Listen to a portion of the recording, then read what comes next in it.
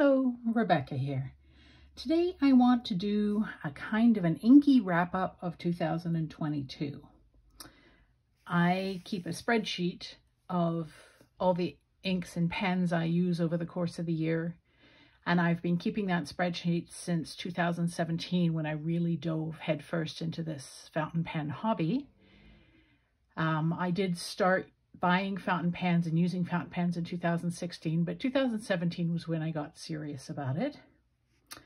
So I pulled my spreadsheet, looked at just this year alone, and did some summaries. And this is going to be my review of what I inked in 2022, or what I used for ink in 2022.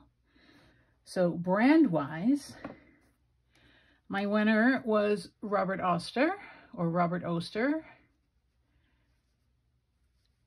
I used Robert Oster 12 times. I used Ferris Wheel Press inks 7 times this year. I used Inkabara, which was a new company to me this year, 7 times.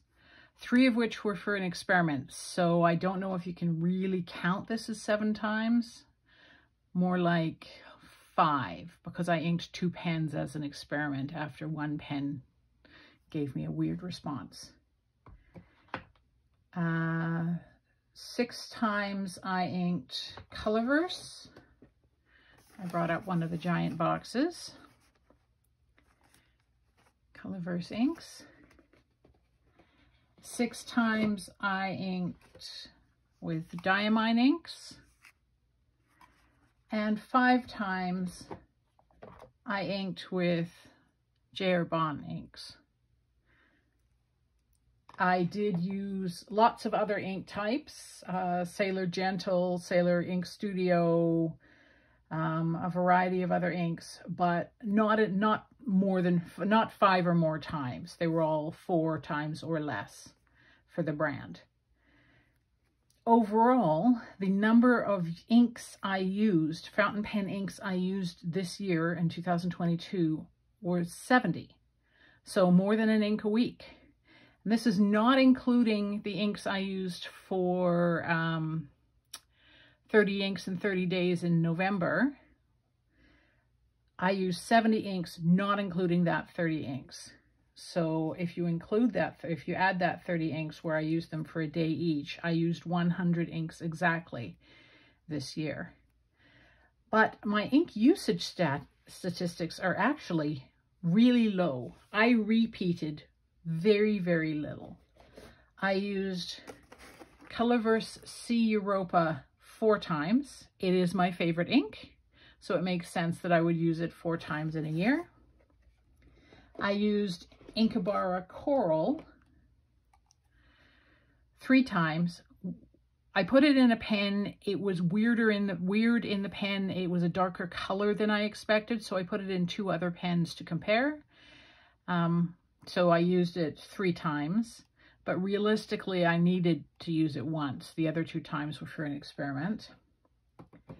And I used Inkabara Earth and Brown Gray twice each. I used Diamine Steel Blue twice. And I used Robert Oster Green Olive twice, which means I used, in my pens, I used 64 unique inks, aside from those 6 that were multiples. 64 unique inks plus the 30 from 30 inks, 30 days is 94 unique inks that I used this year. I'm kind of impressed by that. I didn't think I used that much ink. If we take 30 inks, 30 days out of it, so subtract 30 inks, that's 64 unique inks. That's still more than 1 ink a week.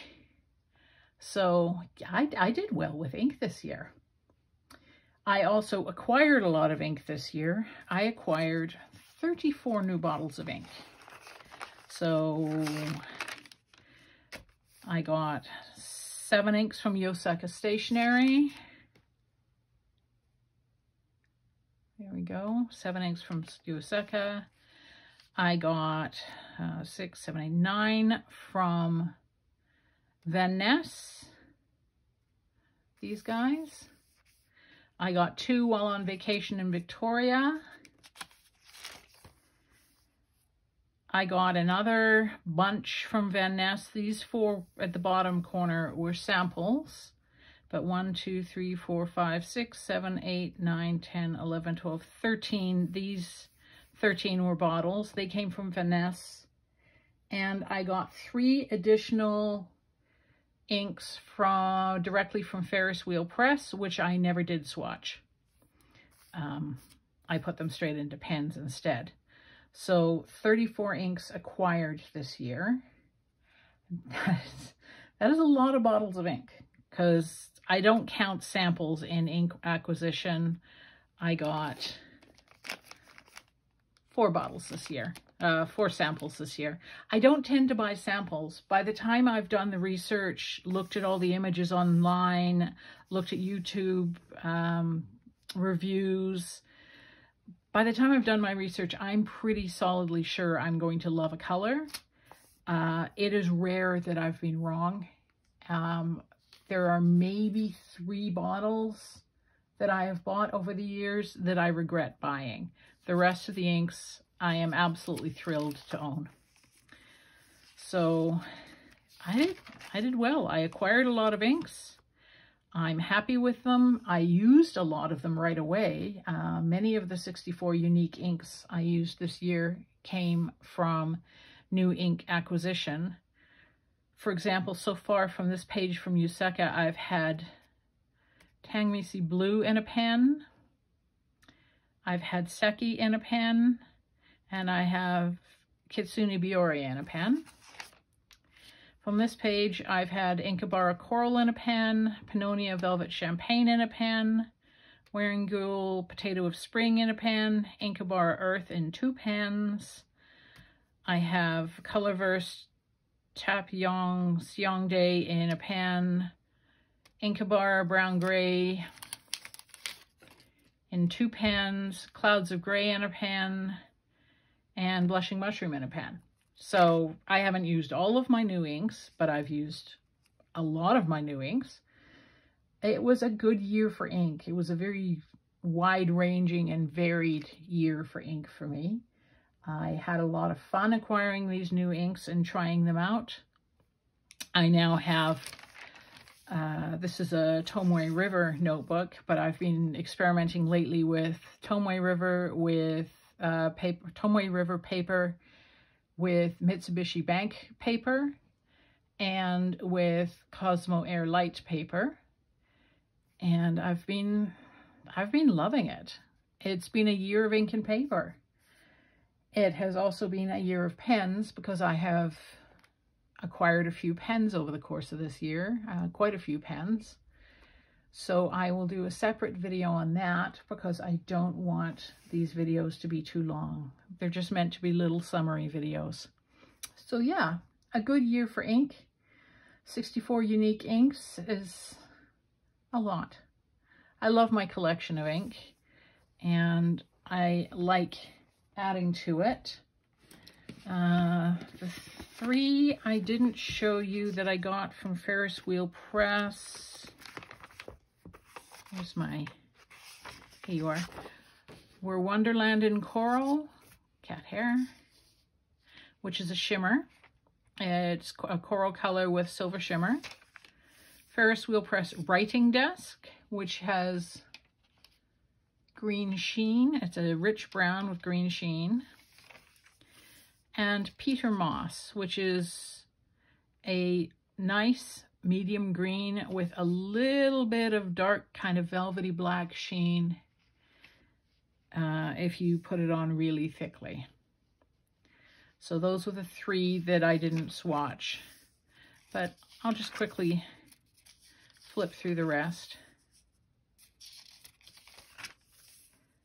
Payne's Gray, Danuvius, Peloton Keck, Serena,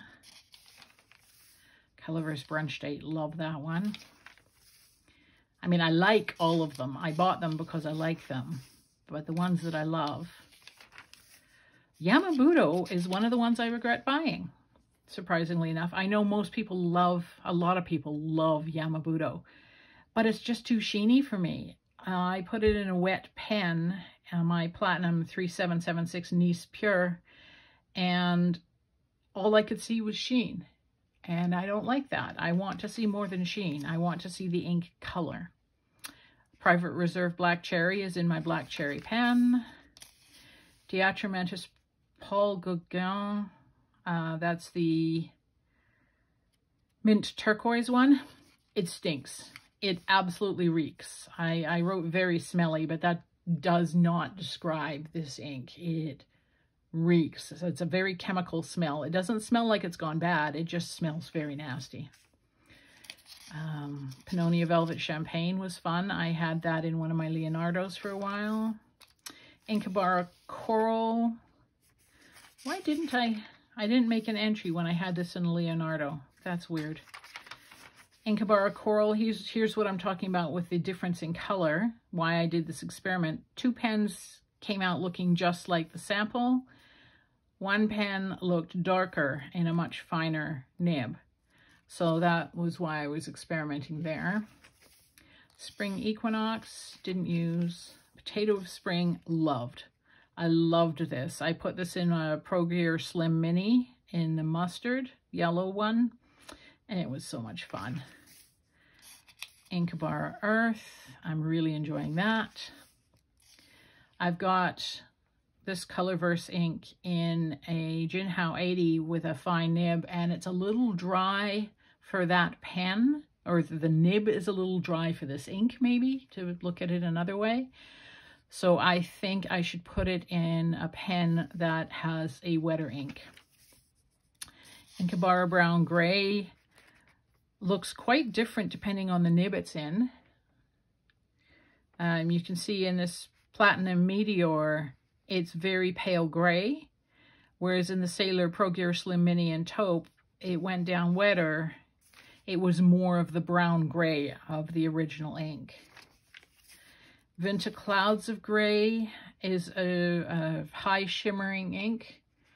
I put this in, oh yeah, you can see that.